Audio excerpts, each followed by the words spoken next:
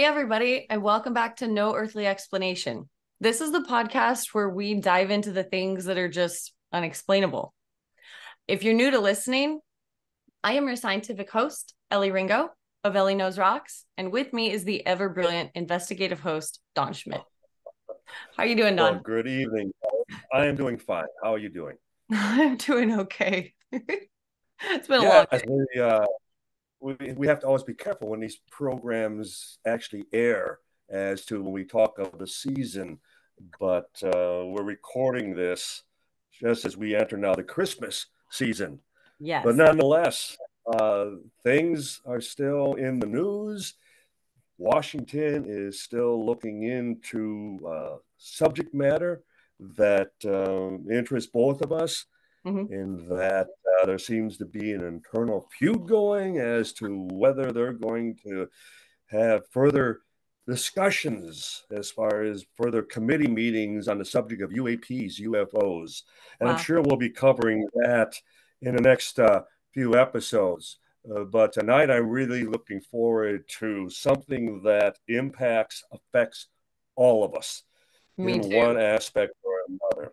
And I've always been led to believe that the healthier you are, the healthier your dreams that you have as far as good rapid eye movement states, as opposed to those who, basically just nap through in evenings, a nighttime sleep, and that they can have all types of mental, ailments that actually develop as a result.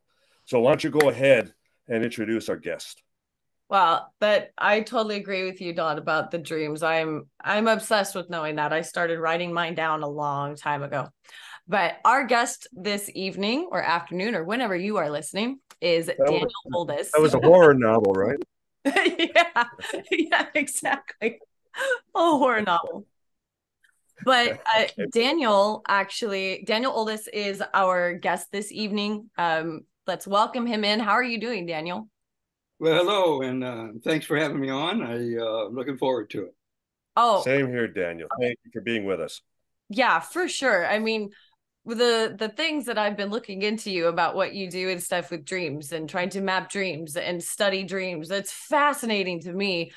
I've always been a very vivid dreamer. I can wake up in the morning and taste and smell and still hear the things that happened in my dream, which freaks me out. But I really wanted to learn more about my dreams. So early on, I started writing down everything from drawing out really vivid pictures to the things that I thought I could feel, or colors, or just landscapes and stuff like that.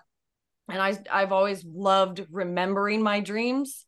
So I'm one of those people who can actually get up in the middle of the night, go get a glass of water, come back and go back into my dream. So um Wow. without talking about that stuff, but I my first question to you, like, how in the world or why did you start doing this, like, in a nutshell? Because I'm just fascinated. Well, I was just a little kid actually when I started really getting interested in dreams, and I started having lucid dreams, which are dreams where you know you're dreaming, and some kind times you can control your dream. And so I think I was like in fifth grade or something. In the middle of the night, I'd have a dream, and I realized I was dreaming. So I'd go to school in the dream. All the kids were there, the teachers, and I'd walk in and say, "Everybody, this is my dream. You all are just people in my dream."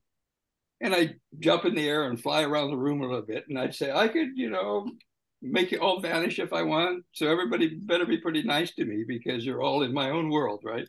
And so ever since then, I was interested in dreams. And then in college, I got more interested in research and experiments with dreams and experiments with lucid dreams, and tried to different methods of inducing lucid dreams. And from there, and then I just sort of backed off a little bit from dreams for quite a few years. I was busy with different kind of jobs and different kind of work, and Yeah, you were a teacher. I was a teacher, yes, for a long time back in the Midwest at University of South Dakota and a couple of community colleges, and then I got involved with IT stuff and did that for a while. And then I suppose it was about, I don't know, 12, 13 years ago, I got interested pretty heavy in dreams again. And partly because an old book or paper I had written in the 70s actually had been reissued, and I got a lot of attention and stuff. So it got me interested again. I thought maybe I wasn't so old as I thought. So, and I became interested in one aspect of dreams. Now, this is just, it's science, it's engineering. So it's not paranormal. A research scientist, right? Yeah. Right. So I became interested in, the question is, could a person communicate from within their dream to another person within their dream? So if I'm dreaming and I'm walking through the woods, can like Inception? Yeah, like Inception. But we're not sharing the same dream. I'm actually walking in my dream. And can I somehow just say hello to somebody else in their dream where they're on a ship, say? Just like a simple communication. And so I started working with a group of students and stuff at Arizona State and a guy at Cornell, and to try to set up the technology where a person could send a very simple signal from one dream to another. And we were able to do that, and we presented it at a conference and everything. So that got me more and more interested in dreams, and I was always still interested in lucid dreams because that's part of dream-to-dream communication. And then after that, I got really interested in, wouldn't it be really cool if we could record our dreams, like YouTube, right? And I got started on this when I was reading a journal article by a group in Japan that were first able to actually record visual images in the brain from memories. So basically, if you remember like a house that you lived in, they could reproduce that on a computer. They could record what you were imagining in your mind, right? Your visual imagery in your mind. And I thought, well, if they can do that when they're awake, you could do that when you're dreaming, right? And so I started writing about capturing visual imagery from dreams and working with a couple of universities. And then because dreams are not just visual, they're also conversations, right? We talk in dreams. Other dream characters talk to us. So I got involved with recording and reconstructing verbal behavior, speech in dreams, and body movement in dreams. Because when you're in dreams, you're moving around. You're walking, you're talking. Some people fly or run, you wave to people, whatever, just like we do in waking life.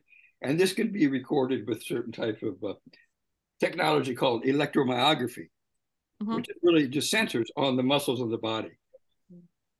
Which is an EMG. In other words, it's for testing as far as the nerve response to the muscles. Exactly, EMG. Correct. And so in a dream, when we walk or raise our arm or whatever we do, even though we don't physically do it, we're sleeping in our bed, right? Unless we're sleepwalking, but otherwise we're sleeping pretty much motionless. But the impulses from the brain are still going to all those muscles, very weakly, diminished, but still could be recorded with EMG sensors. And the same is true of speech muscles. You can put the EMG sensors around the muscles involved with speech, around the vocal cords, and reconstruct dream speech. What people are saying in the dream. And also, surprisingly, what the other characters are saying to you. Because another character in dreams actually is part of you, right? It's part of your, coming from your own brain. It's part of your own personality, as Jung would say. And when the other character speaks, they sort of appropriate your speech muscles, your physical speech muscles in your body. So hopefully you could record both conversations. Now, the actual proof of this has been on a very minimal level. It's been shown in a group in Russia that has a sleep lab recently has shown captures certain phrases in dreams, and certain words and stuff spoken in dreams. So it's just on the early stages, but it's already been done to capture dream imagery, visual imagery. I was involved with capturing body movement, walking in dreams, running in dreams, whatever, and reproducing that in avatar on a visual, virtual avatar. And then recently, groups have been able to capture and reconstruct speech in dreams. So you have the three main aspects of dreams: the visual, the body movement, and the verbal. That all of these have had a proof of concept. It'd be a long time before we could actually upload our YouTube our dreams. Massive amounts of AI, right? Good point. AI is starting to come into play. Yeah. To help do this, to help interpret the dream and reconstruct the dream. Yeah. And are they using that to, I mean, like currently to, kind of fill in the blanks that are being mapped out? Is that something of where that's going to go to, or? Well, I think that's a good point. They've started to use it, especially with the visual imagery mapping in dreams, right? And then AI can come into play, like you say, to fill in some of the holes. Like if I'm walking down the street and I'm ringing a doorbell, I don't dream of walking up the steps, so I just jump from walking to the doorbell. AI can fill in that I must have walked up the steps, right, to get there. Yes. It can fill in holes in the story. That is starting to, and this technology is all coming together. But a big problem for dream research is the funding. The money doesn't go into dream research like it does outer space, Mars. Well, it's not very well known. We don't see any commercials on television soliciting dream funding. No. Right. Very true. But I wanted to ask, you mentioned that even through college, you were part of some of the dream research. Was it always as an observer, or were you even a participant at times? Yes. Well, I was a participant. Back then, we didn't have much high tech. So we would try to induce lucid dreams, get people to know they're dreaming, right? How did you first induce them into like a lucid dream? What was the first breakthrough there? There's many, like out on the web, there's many techniques to sort of learn how to lucid dream by training your behavior, what they call reality checks and, different things. But I was interested in the principle of dreams called sensory incorporation.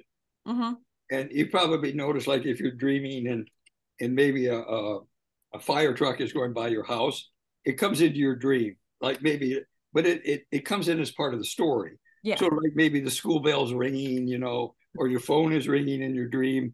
So it incorporates the outside stimulus, but it makes it part of the story. So the idea, and actually today, many, many years later, you can buy sleep masks that will signal you when you're in a dream. And what they do, they use like auditory cues. Yeah, right. They detect your eye movements. And then they the eye movement. Right, rapid eye movement. And then when they know you're dreaming, they like flash a red light in the mask. And then this comes into your dream, like maybe the sun. You're walking along the street and the sun is flashing. And then you go, oh, that's right. That's a reminder. I'm dreaming. It's like a cue, right? It's like a cue that you're dreaming. Or you could be dreaming you're in a movie theater, right? And the red exit light is flashing on and off, or a traffic sign, but it reminds you that you're dreaming. So today you can buy these types of masks. Back then we didn't have that tech. So we tried tactile stimulation, for example. We'd have these old time wind up alarm clocks, and you just sort of muffle the bell on it, and we taped it to our hands, set the alarm clock for about like 7.5 hours. It'd be like a half hour before you normally wake up, because we normally dream most in the morning. And when the alarm clock would go off, it would just sort of vibrate your hand. And this would come into the dream like somebody shaking your hand or somebody grabbing you or something. And it reminded us that, oh, I'm dreaming, right? I better have a lucid dream. So I did that on myself too. So I was a subject of these experiments sometimes as well, just as a observer or researcher. And as we know, so often these were conducted as far as voluntarily by students within, as far as on college campuses, and mainly due to lack of funding. Was there also research as to the contrary? the sleep deprivation, that when you would prevent people from going into REM for extended periods of time, and the mental effects that it would have on the participants. Well, I haven't tried that myself, but they've done many experiments on sleep deprivation and the effects. For example, some of the effects of memory loss during the day, confusion, stuff like that. Even hallucinating after a certain. After a while, you will start dreaming whether you're awake or not. Right. And actually, with sleep deprivation, like in mice and stuff like that, if you go too long, like it is like 5 days, the poor animal just dies. If you're not allowed to sleep, you will eventually die. Yeah. Now, they don't know. And that's significant because, I've heard scientists say that's where we all very peacefully, our brains go crazy each night, that all of our demons have free reign as far as strictly within our subconscious. And we wake up refreshed in the morning because we had a good solid night of deep sleep, as far as lucid dream state. Would that be your observation, your assessment of the healthier one's dream state, the healthier they are, both physically and mentally? Well, there does seem to be a relationship. Unfortunately, there's no worldwide consensus on the function of dreaming, why we dream. There's many theories on why we dream. One of them could be, like you said, it creates it frees up your brain to make all these associations, unusual association, and in a sense, it's a form of practice for the brain. It's not confined to just waking reality. It lets itself go, be creative, right? And the brain is doing all these wild associations, right. And creativity, and then somehow we need that. And if we don't have that, we're affected. Our health is affected. It's part of our mental health. And so that is one theory. The other main theory of dreams, it's just a form of consolidating long-term memories. It's part of the evolutionary adaptation. This was a way that memories acquired during the day were stored in long-term memory and reinforced. So it's part of the brain physiology. Continuing on that thought, I don't want to cut you off, Ellie, but I want you to jump right in. But I'm surprised that, given this is something that humankind has experienced, as long as it's existed, that we're still dealing with theories that we probably know more about space than we do about dream state. Am I correct in even, making such a statement? I think you are correct. And actually, you're right. We know more about outer space than we know about inner space. And wow. our inner space of dreams, we don't really know its primary function, or sleep. There are many chemicals that are going on in the brain and neurotransmitters during sleep and during REM sleep, but nobody knows if this is the reason we dream or just a byproduct. There was a very popular, in the scientific community, a popular theory of dreams that came out in the late 70s, I believe it was, by a guy named Alan Hobson at Harvard. And his theory was called the activation synthesis theory. And what this means is, this theory came out at a time when there was a lot of work on dreams being like a form of therapy of the brain, right? It had a function, had purpose. What you dreamt revealed stuff about your personality, right? Or your fears or your phobias or your regrets or whatever was part of your personality, like Freud wrote about, Jung wrote about. But Hobson, and he did research on parts of the brain, what they call PGO waves in the brain. And basically his theory goes like the lower brain, through evolutionary purposes, whatever, every once in a while during sleep, 4 times a night, for example, what we call REM period, right?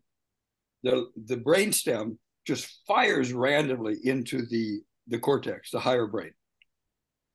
just random, no reason at all. Bang, bang, bang, bang, bang. You just Mhm. random firing, like having fun, And No reason. So we don't even know why that even happens. No no, reason. they don't even know why. But what happens for the Yeah. story, because we all have these narratives, right? In dreams, we have these stories. So the higher brain is being bombarded by stimulus from the brainstem, impulses, and it activates. That's the activation part of his theory. It activates various memories, random memories from your childhood, or maybe from a week ago, or what you had for dinner, just random memories. And the brain is built to give meaning to stuff. That's how we survive in our waking life, right? Mm-hmm.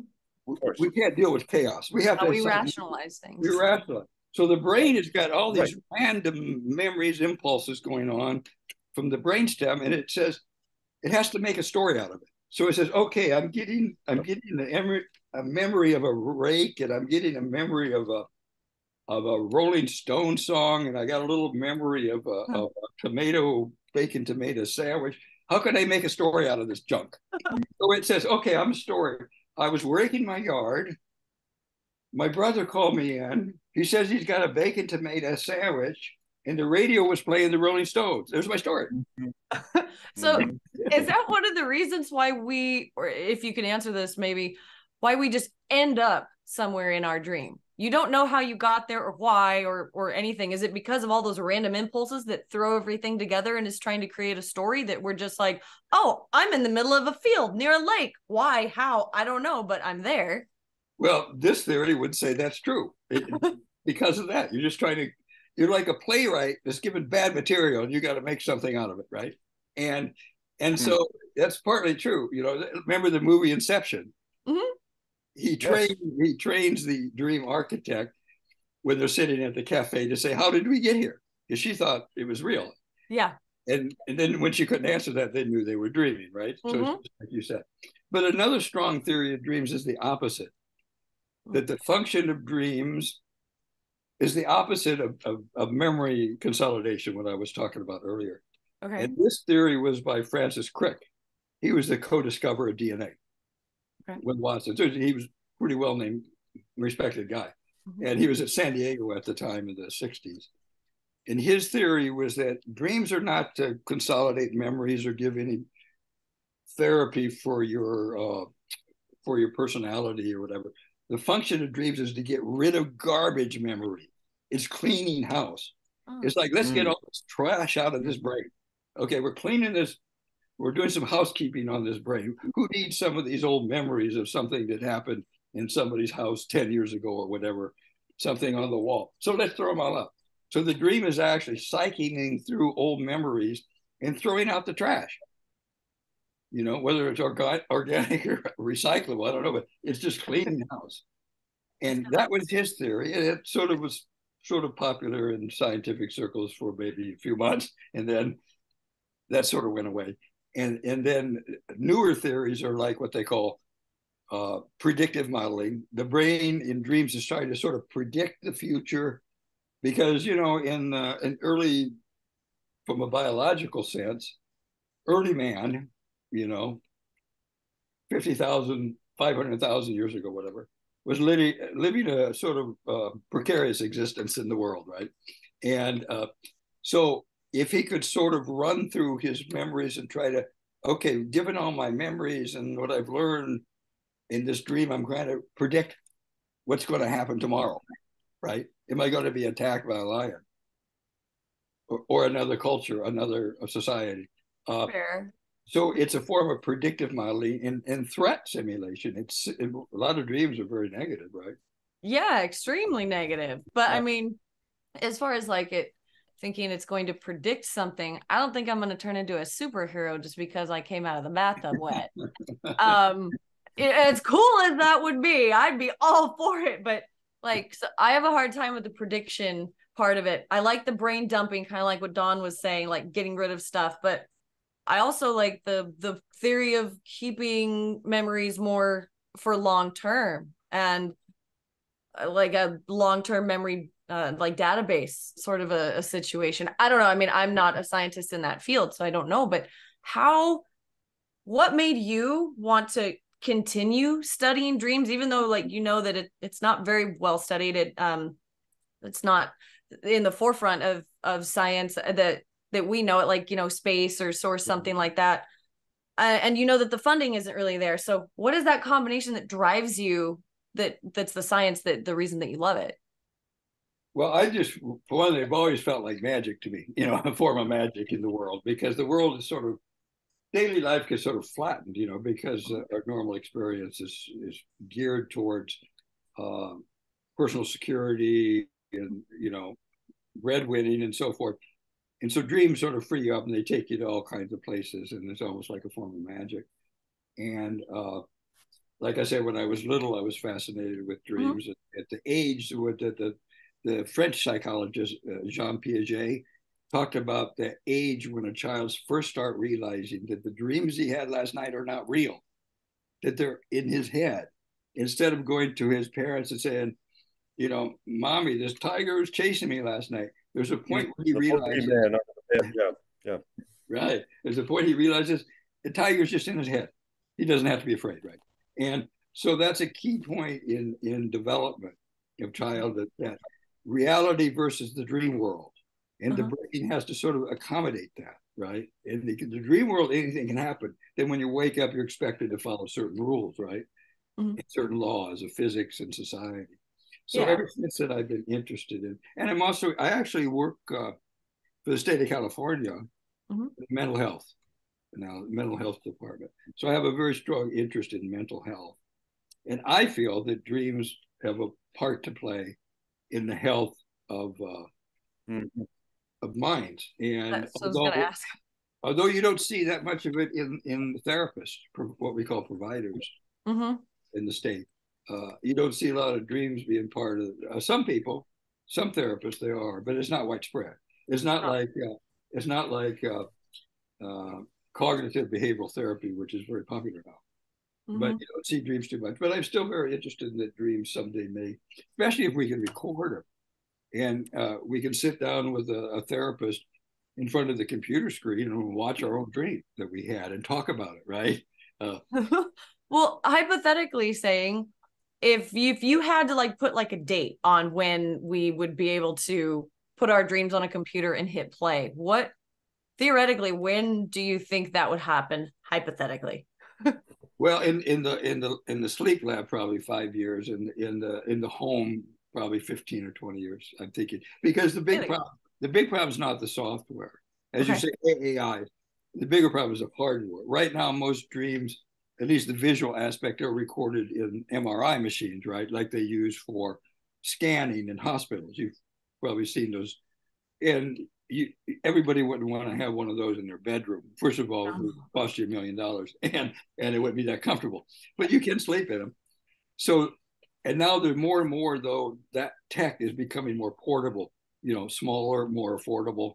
And there's another tech called infrared, which is a type of a brain imagery and imaging machine, and that's becoming more portable. You can wear that in your head and stuff.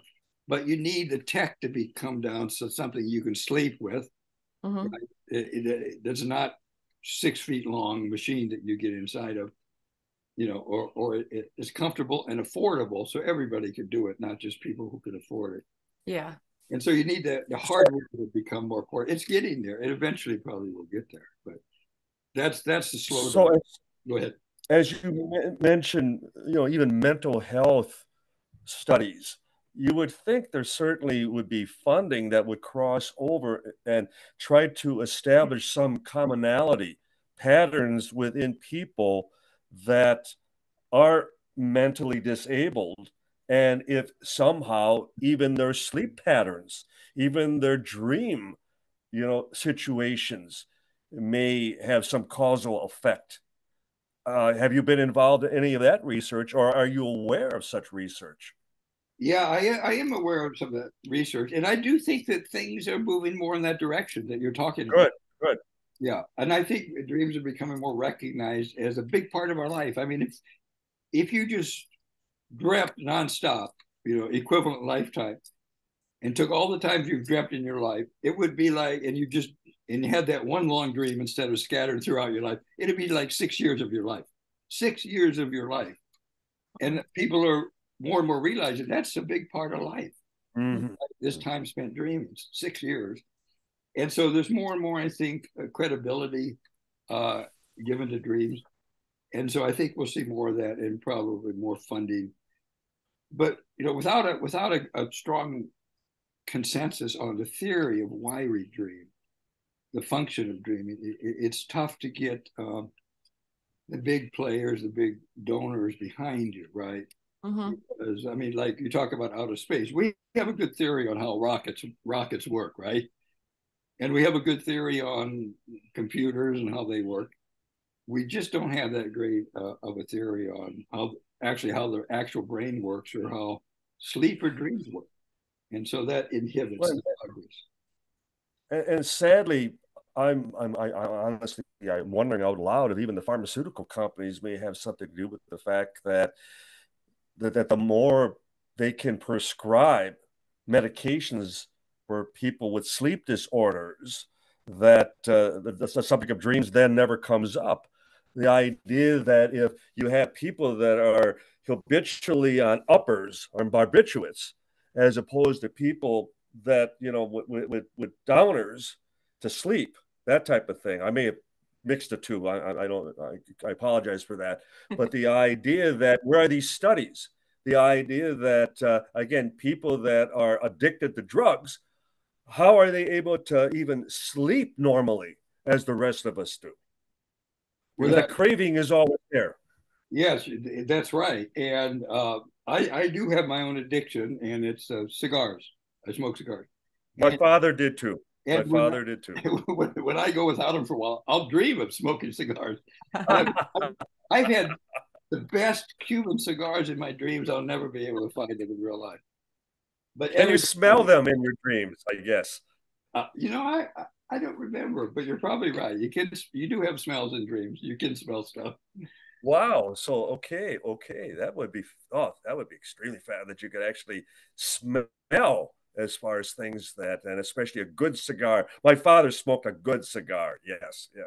Oh, good. Well, I can relate to that. But if we talk about the value of dreams and how society values them, yeah, it's interesting that in the first part of the century, psychiatrists, right, MDs, psychiatrists, were very big into psychoanalysis, right, like the Freudian, mm-hmm. which involved quite a bit dreams. I mean, movies, a lot of movies at the time and stuff like that. Spellbound and stuff like that, with the Hitchcock movie about dreams. Right. So the psychiatrist was an important part of their therapy. And then in the 70s and 80s, and even starting in the 60s, the movement of psychiatry away from the psychoanalytic towards the biological and towards the chemistry, prescribing drugs for depression or bipolar. The psychiatry profession tended, not all of them, of course, moving towards more of the biological model, the mm-hmm. physiological model, and away from the psychological or psychoanalysis model. And so along with that, the public sort of perception, when you talk about medicine, you think in terms of prescriptions, right? You don't think in terms of dream therapy anymore. No. But I think, things are moving that direction. I was just listening to an interview before this interview with you folks, Elon Musk, right? And a 2-hour interview. And I remembered that Elon Musk, I had read that he canceled one of his space launches of SpaceX because he had a bad dream about it. Dreams were very important to him, as a child. He had many, many nightmares. He suffered from recurrent nightmares. Huh. And interesting that. So maybe we can tap him a little bit into dream research. Well, but interesting that you mentioned that. Even the Bible, I mean, when you think as far as in the New Testament, the wife of Pontius Pilate during the trial of Christ, and that she had a bad dream about the situation. And that she was warning her husband, do not condemn this man.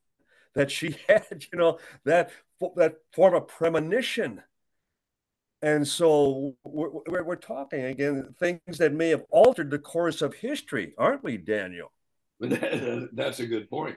Yes, and at the time in history, dreams are considered very prophetic, right? The Egyptians, the Greeks, they had prophets, oracles, and dreams were even in Native American history. I've been on the West Coast in the Pacific Northwest. Dreams were a big part of prophecy. Yeah, huge.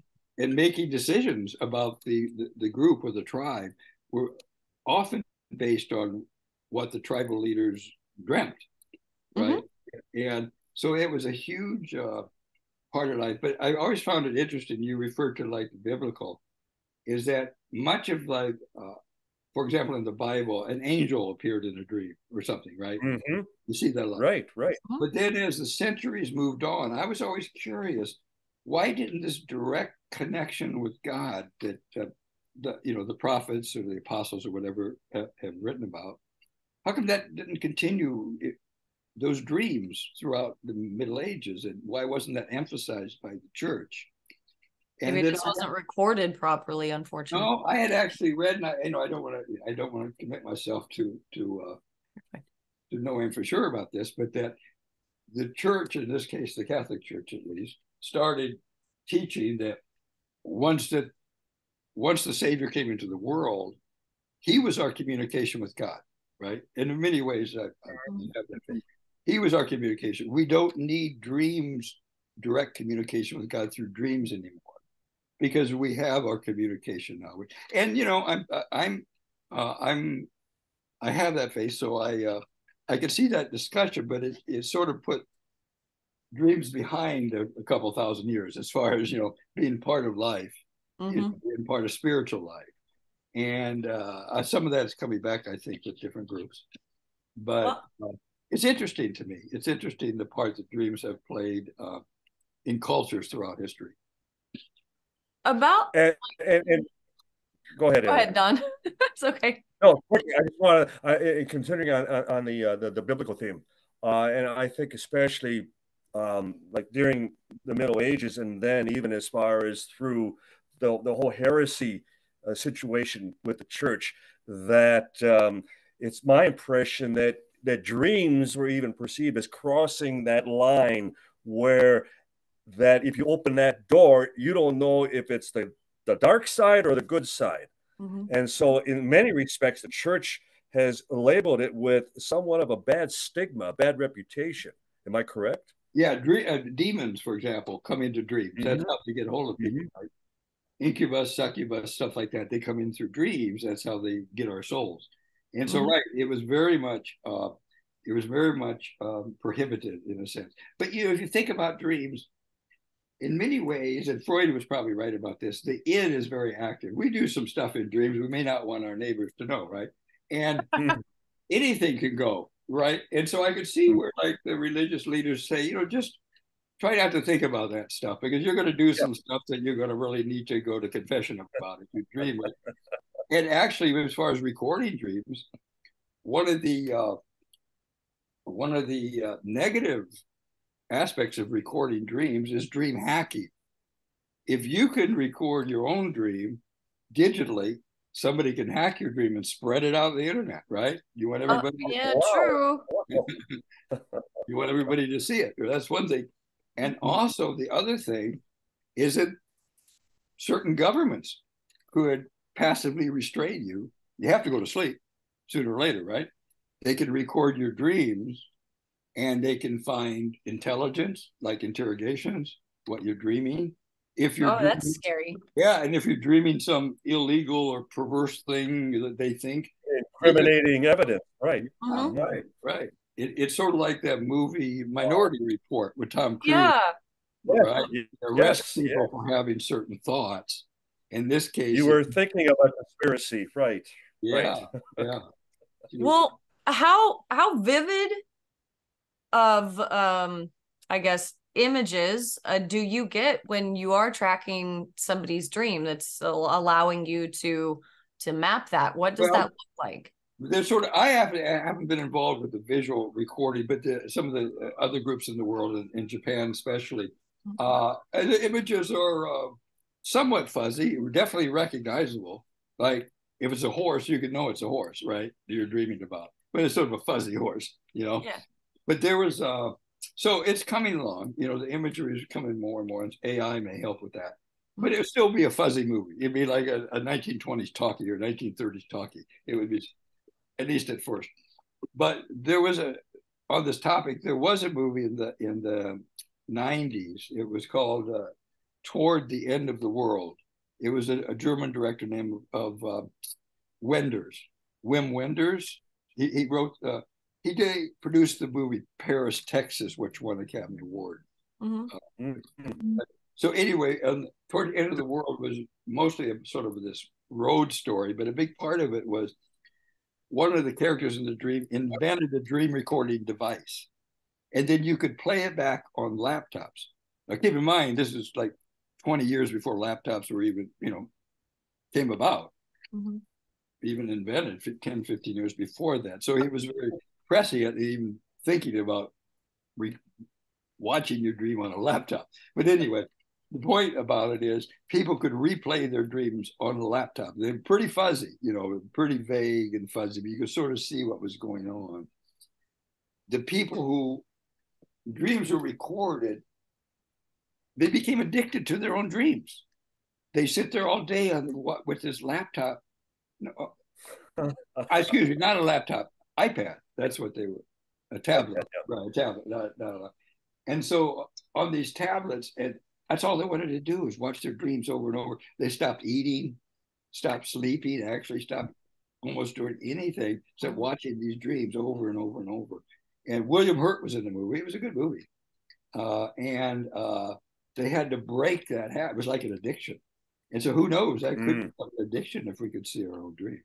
Wow. Kind of like Avatar, but for watching your dreams instead of being an animal. Yeah, exactly.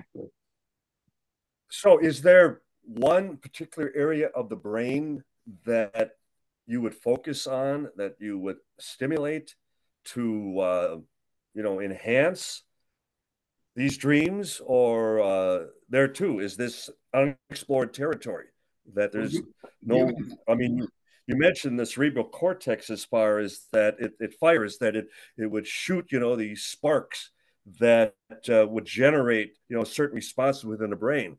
But I know there's been research specifically with the frontal lobe of the brain. I'm talking about the late Dr. Michael Persinger up in Canada, and they would use like quartz and luminous displays that would create hallucinations. And interestingly enough, they would all hallucinate being abducted by aliens, which I find interesting, and that they all hallucinated the very same thing. But so that type of research I know has had funding in the past. So is there a crossover? And as far as is there any one region of the brain that seems to be more responsive? Well, there's different regions of the brain are active in different what they call modalities of the dream, whether it's verbal, auditory, visual. So all the regions are involved. But there is getting funding depends if you can find a product that you can sell, right, that people will buy. And sometimes they do influence dreams. There are a lot of apps that will help signal you to remind you that you're dreaming so you can have a lucid dream, or play certain music or sounds like the ocean or forest that come into your dream and affect your dream. And there's a new app that just recently was funded, a couple $1 million, I think they got. I think it's called the Halo. And it's going to use ultrasound, a device that you wear on your head that goes into your, I'm not sure what, I think it's the thalamus part of the brain, or some part of the brain, the midbrain. And it's going to be able to influence your dreams or make you lucid in a dream or change your thinking pattern in a dream. I have no idea how it works, but I was reading about that, and they did get funding. And this other gentleman that was over in Russia working on dream speech and also different types of lucid dream experiments has a startup now in the Bay Area. He's going to be coming over here. He's probably glad. He's probably glad he's moving over here from from where he was.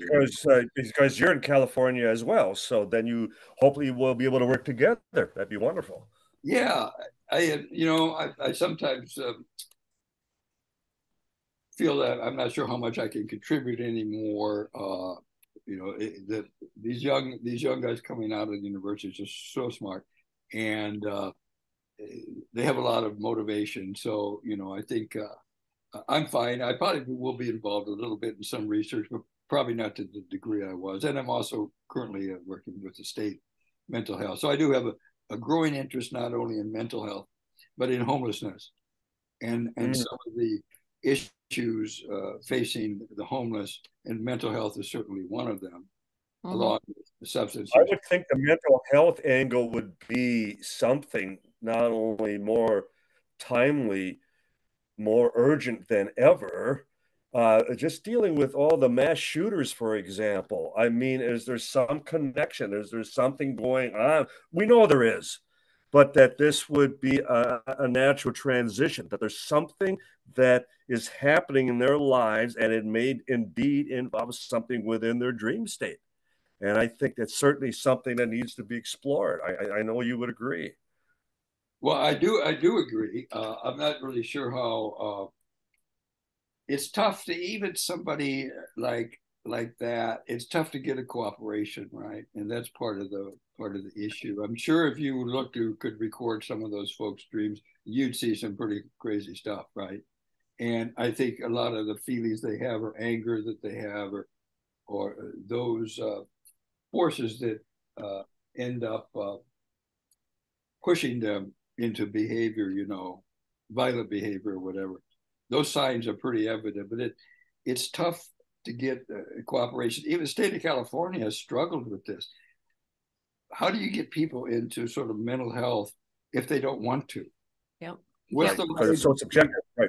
what's the line between their civil liberty, right, and their own mental health, which may be good for them, but if they don't want it, and good for society too. Yeah. But where do you draw that line on liberty? And it's a tough one.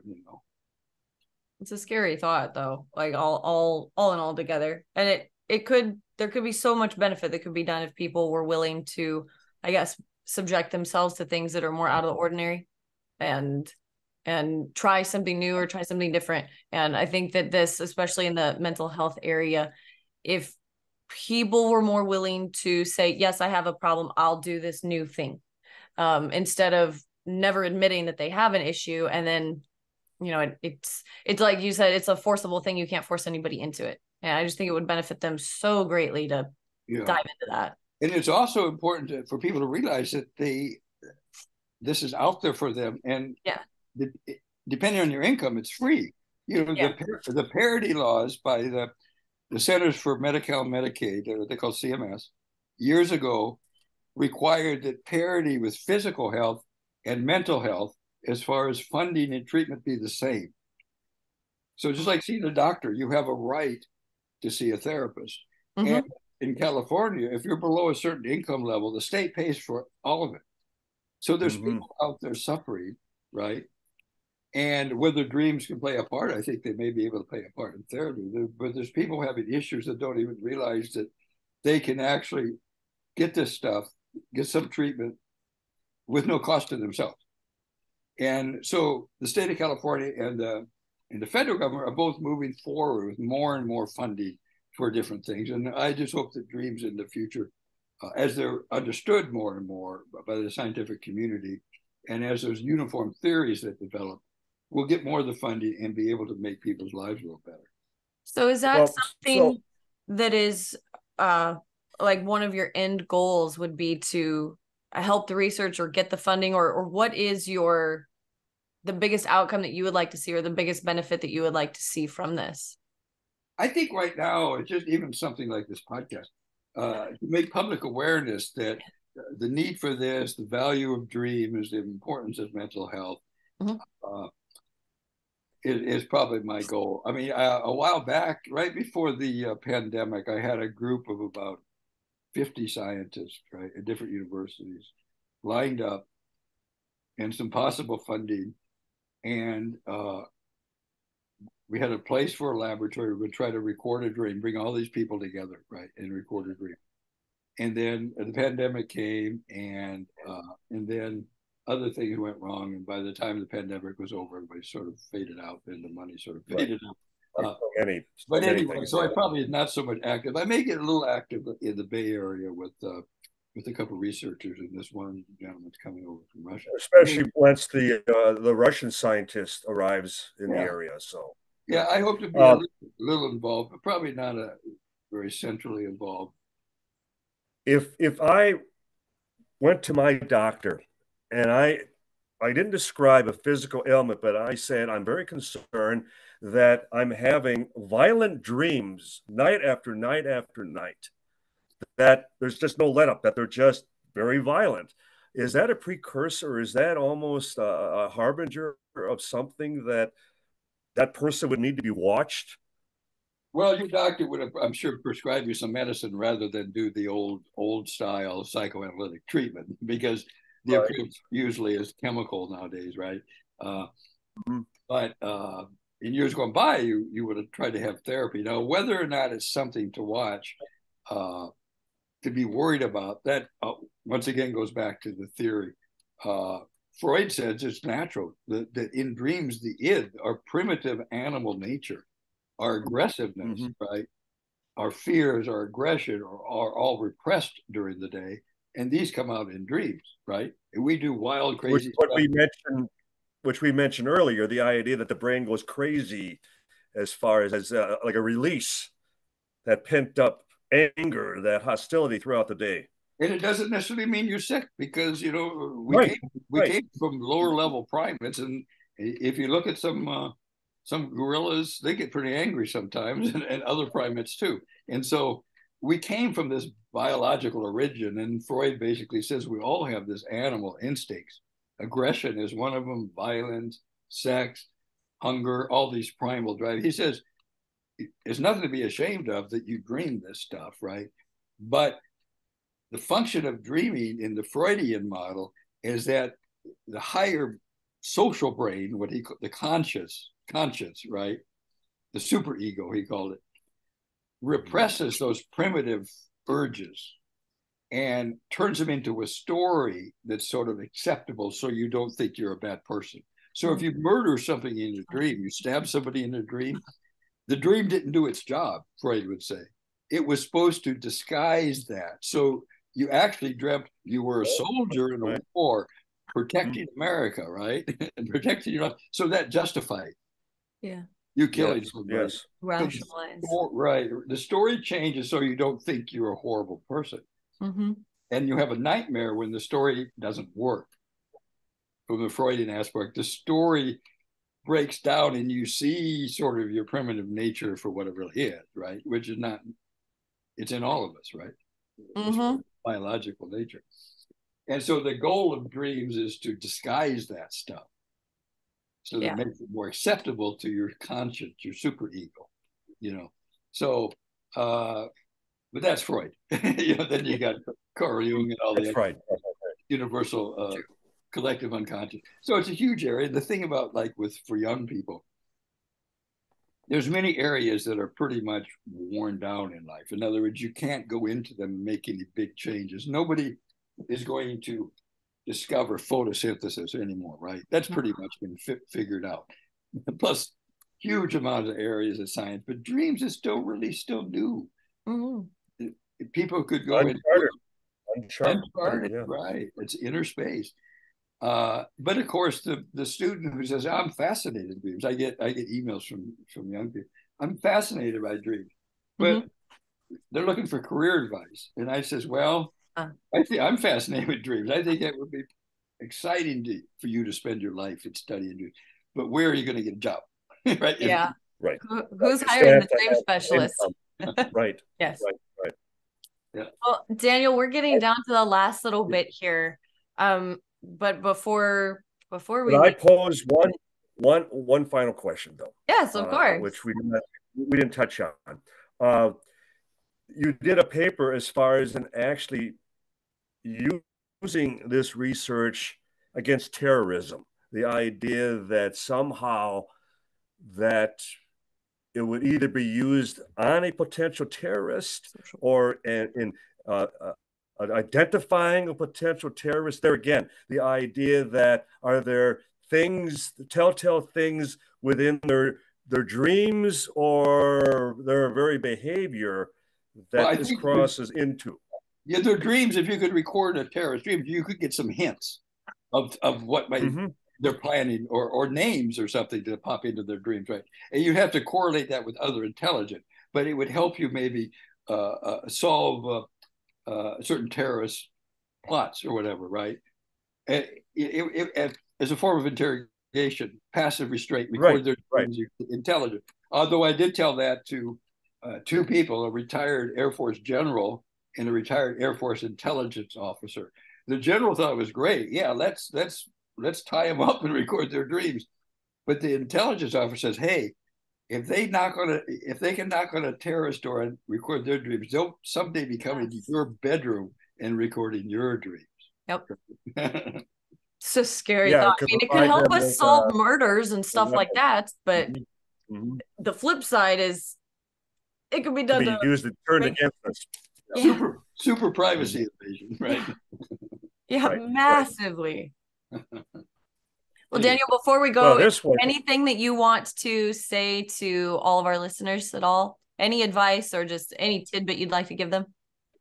Oh, just keep dreaming and sweet dreams. And you have a website and your Twitter account, whatever you have. Any way that if people would like to contact you, or as far as look out for your research and all your papers? Yeah, I'm on LinkedIn, and I have on academia.edu. I have a page with all my research. Academia, search for my name, and I keep every once in a while I write new. I did one fairly recently on how you could use lucid dreaming, or how people have used it to heal regret.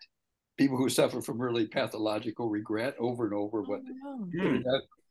using lucid dreaming to help cure that or help to heal it. So anyway, I'm still working off and on, but between myself. Well, we wish you well, because that sounds like that could indeed be something that could, actually provide some funding, especially if it has positive results. We wish you well. Well, thank you, and thanks both of you for having me on, and good luck in your future podcasts. Thank you, Daniel. Well, everybody, that's it for this evening. I really hope that you've enjoyed the episode. Please be sure to rate and review us. It helps other people find it so that they can listen to things that are completely unexplainable. If you'd like to find out what we're doing in the future, please find us on Facebook and Instagram at No Earthly Explanation. And if you'd like to follow Don, you can find him on Facebook at Donald Raymond Schmidt. And if you'd like to follow me, you can find me at Ellie Knows Rocks or Ellie Ringo. If you have any questions at all about this episode, please feel free to reach out to us. And if you have any thoughts or things that we could have for future investigations, please let us know. And you can find us and email us there at noearthlyexplanation@gmail.com.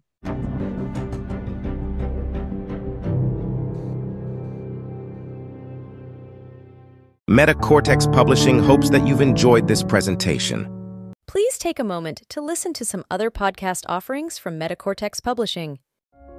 A quest is a search for something.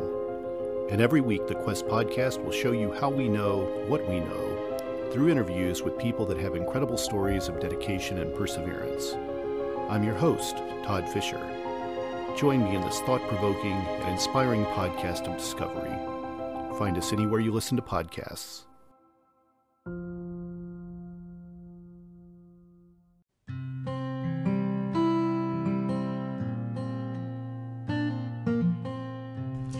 Everybody, I'm Amber Rose, the religious hippie, and I host the podcast A Catholic's Perspective. Join me every 2 weeks as I release episodes targeted towards helping young Catholics navigate their ever-changing secular world while staying strong in their faith. Whether you are a Catholic or not, all are welcome here. So if this is something that interests you, feel free to tune in. You can find A Catholic's Perspective on Spotify, Apple, or wherever you listen to your podcasts. I hope to see you there. Bye! Cult Following is a podcast that studies the personalities and common traits of cult leaders and their followers. Get the real story behind these infamous and oftentimes tragic cults from a new perspective, through exhaustive research and from interviews with people that were there. Available anywhere you listen to podcasts. Thank you for listening to this podcast. Please be sure to rate and review this episode. This podcast is produced by Todd Fisher and Anthony Smith and is distributed by Metacortex Publishing. This podcast is copyright.